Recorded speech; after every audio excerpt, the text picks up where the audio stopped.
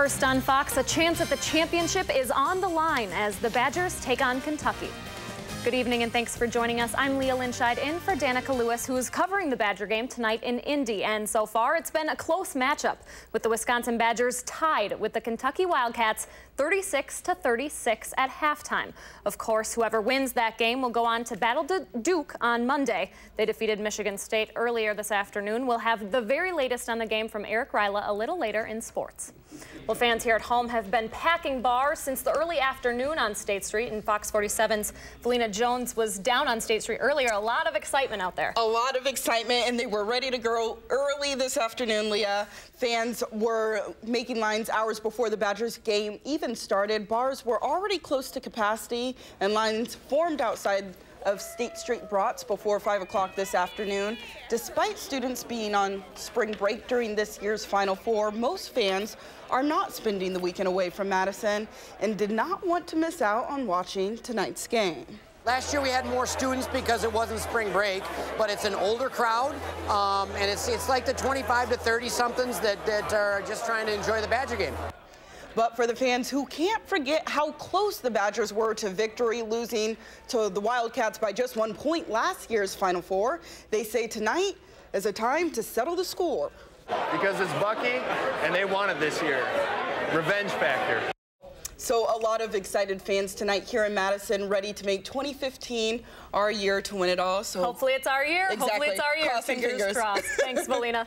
Well, Badger fans aren't just partying in downtown Madison tonight. Hundreds also made their way to Indianapolis to cheer on the team.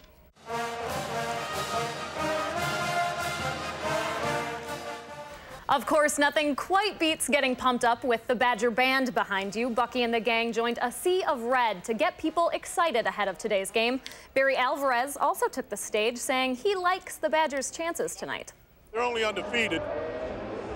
It's a very big challenge, but that's why you're here. You got to beat the best. It's neat to see these people and how happy they are and how they support our basketball team. We really appreciate that. UW Chancellor Rebecca Blank also talked to the Badgers in Indy today, saying she's got all the faith in the world for Bo and the boys. Well, among all of the wagers on today's game is a friendly one between Governor Scott Walker and Kentucky's governor. Now, if the Badgers lose, Governor Walker owes an assortment of Wisconsin cheese, of course, and sausage, along with some root beer. But if Wisconsin wins, Walker gets, get this, some Kentucky bourbon. Well, you can continue to follow Fox 47 News at 9 as our crews in Indy cover tonight's big game. Check out Twitter and Facebook pages for the latest. Turning now to Bob Lesh out on the Fox weather deck with your first Foxcast. Not a bad weekend for April in Wisconsin, Bob. Not at all, and it's actually a very pleasant evening. The winds have died down from their peaks when they were gusting around 30 miles an hour earlier today. So, you know, if you can take the big screen outside and watch the Badgers out there, hey, that's a good idea. It's very nice out. We are seeing a few more clouds starting to move in now. As you can see, this stationary front developing, and there are some showers just out to our west, and we are expecting to see some of those tonight. We may even see some of them mixed with a little bit of snow well to the north, possibly clipping our northern counties. Madison's currently at 47, but with no wind, that's not a bad temperature at all for the evening hours. 50 in Monroe, we're at 50 also in Mineral Point and Lone Rock. Everybody else down below 50 at this point. As we head to tomorrow morning, our best chance of showers will be early in the day, and then we'll see our temperatures rising back into the mid and upper 50s across the area. We may see some showers late as well, but again, most of those will be north of our area. That's your first Foxcast. Thanks so much, Bob. Strong storms that moved across the plains and Ohio Valley this week are being blamed for at least one woman's death. Heavy rains flooded parts of Alabama and Tennessee, with strong winds downing power lines and trees there and even flipping over a truck at one point. More than 3,000 Nashville residents spent last night without power, but electricity has been restored this morning. So far in Missouri, the National Weather Service has confirmed 4 tornadoes there. Crews are still trying to determine how many tornadoes touched down in Kansas as well, with reports there ranging from 5 to 12.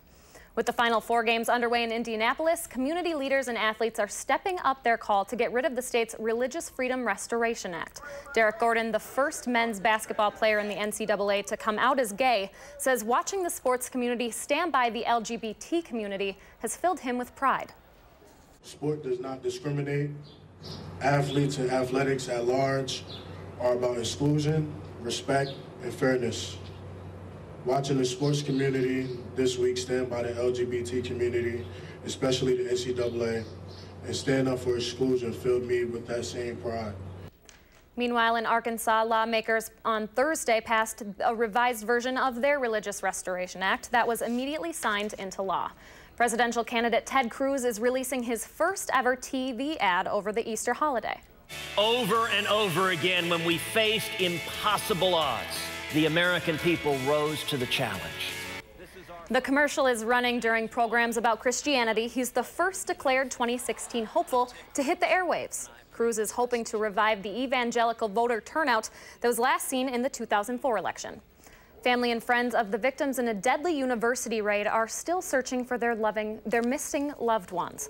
Kenya's president denounced Thursday's attack and declared that the government will do everything possible to support the victims and their families. Andy Rose has the latest. The full force of the law will be brought to bear with even greater intensity than has been the case in previous years. Kenya's President Uhuru Kenyatta has condemned the deadly assault on Garissa University College, declaring 3 days of mourning and ordering flags to be flown at half-staff. Somalia-based terror group Al-Shabaab has not only claimed responsibility for the attack, which left 147 people dead and more than 100 injured, but they've also issued a statement threatening to stage another bloodbath in Kenya. 5 suspects have been arrested. Saturday, a 19-year-old student was rescued from her room 48 hours after the assault. She said she hid beneath clothes in a cupboard while gunmen rounded up her roommates. Then these people ended in our room, and then they told my other roommates who had hidden themselves in the underbed. They told them to come out, to go out. She drank body lotion to survive because she didn't have access to water. Another student said she survived by smearing blood on her face and playing dead. Friends and relatives have been streaming into Garissa awaiting news about their loved ones. The Education Ministry has closed the university indefinitely. Despite adversity, we have been and will always be unbowed, and we shall continue to build a strong, prosperous, and secure nation. That is the greatest testament we can offer to those precious departed that we have lost. I'm Andy Rose reporting. Meanwhile, a last-minute deal with the United States and Iran is getting mixed reaction across the globe. The Iranians insist they'll abide by the plan, which would keep the country from building atomic weapons for at least 15 years. Now, the preliminary deal sparked celebrations across that country, but details on lifting sanctions against Iran have not quite been hammered out yet. In contrast, Israel's prime minister says the deal does not secure his own country's protection. Such a deal does not block Iran's path to the bomb. Such a deal paves Iran's path to the bomb. Netanyahu's dislike of the deal is echoed by House Republicans, which could make ironing out the agreement's final details even harder. Well, if you visited the Mall of America recently, you'll want to listen up. Some chocolates sold at the Lindt store there have been recalled. The store says some bags of chocolate-covered raisins and almonds contain hazelnuts, but it's not listed in the ingredients section. You can find out more information on that recall on our Facebook page. Just search for Fox 47 or check out the FDA's website as listed on your screen. Still to come on Fox, why one Kentucky fan says he's happy no matter who wins tonight's game. And it's all thanks to a generous Badger fan. And getting man's best friend into the spirit of Wisconsin hockey, we'll explain next. You're watching Fox 47 News at 9. Before we go tonight, kids around Madison are getting into the Easter spirit this weekend. Families celebrated a little early, decorating hats instead of eggs for the annual Easter Hat Parade. Glitter, cotton balls, and tissue paper all used in those creations. The kids then sported the hats as they paraded around the state capitol this morning.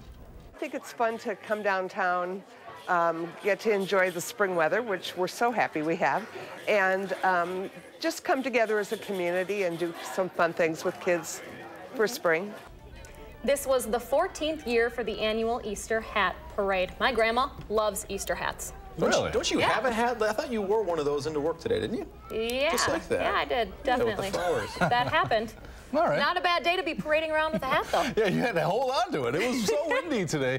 It was not going to be quite as windy tomorrow, and temperatures will be similar. We'll be in the mid to perhaps upper 50s. However, we've got a front that's going to just kind of sit over the area over the next week. That's going to generate a lot of showers and possibly some thunderstorms, mainly from Monday night into Tuesday, and then again on Thursday and Friday. Those will be two separate rain systems that'll move through just a day apart. Wednesday, we do get to take a break. We'll be in the upper 50s there with partly sunny skies. So that looks like the best day of the week. But on the whole, temperatures aren't too bad. We just have a lot of rain coming. And again, that's not too bad either because we are in need of some rain. You know, a rainy day on Monday, not a bad day to watch some Badgers. Hopefully. Up by 8 last Hopefully, update. that's what and happens. you can get opening day and then the Badgers. All right, sounds like a day to me. Calling in sick. We're calling I like in. it. All right, thanks so much for watching. We'll see you back here tomorrow.